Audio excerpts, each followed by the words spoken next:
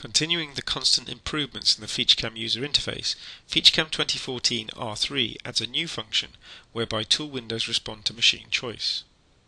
This simple usability improvement causes tools to appear in an orientation that matches how the tool will be used on the machine.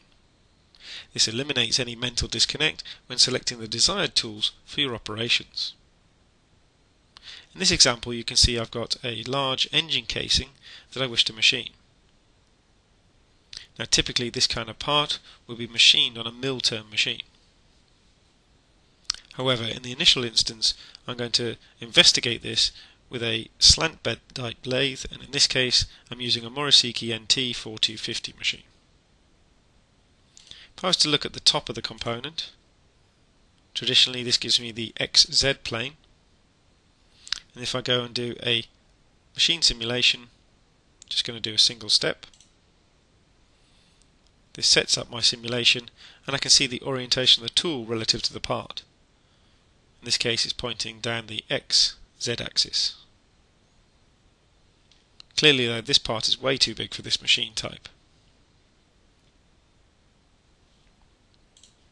What we will also notice if we go to the part view and look at the facing operation, go to the finish, you can see the orientation of the tool as we see it on the machine itself.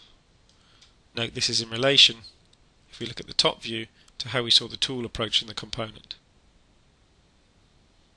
If I was to change the machine tool, in this case I'm going to change from a Morisiki NT to a DMG DMC 125FD.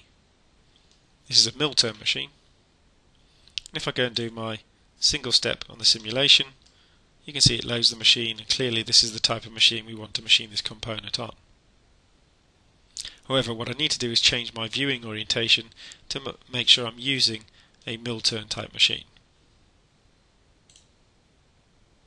So to do this, I go to my Options, Viewing, and then under Machine I'm going to select Vertical Turret Lathe.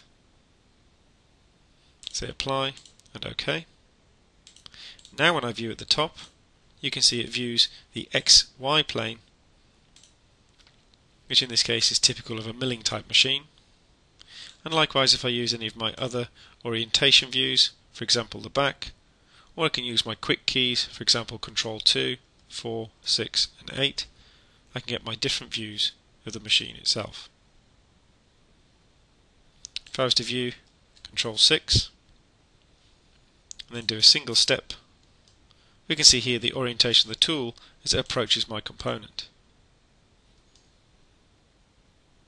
To eliminate the mental disconnect that we would have seen previously when trying to orientate our tools, if I go into the feature itself and look at that face feature, you'll now notice that the tool window actually shows the orientation of the tool as we saw it on the machine. This makes it much easier to select the desired tools we wish for our different operations.